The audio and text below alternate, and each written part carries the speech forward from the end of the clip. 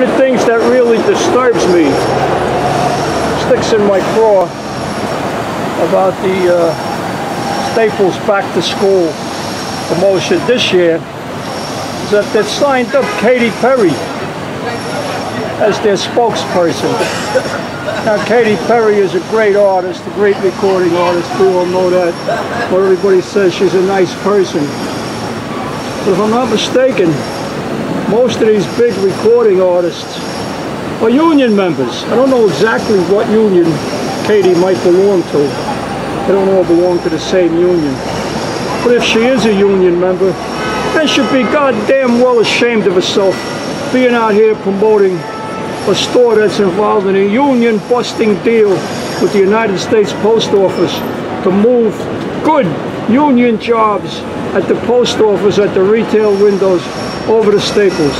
Please, if you want to help us, number one, do not shop at Staples, especially for back to school. Shop around. Except on a few lost leaders like pencils, you'll do much better at the other stores, Office Depot, online, and the various stores. Even the dollar stores have better stuff than Staples.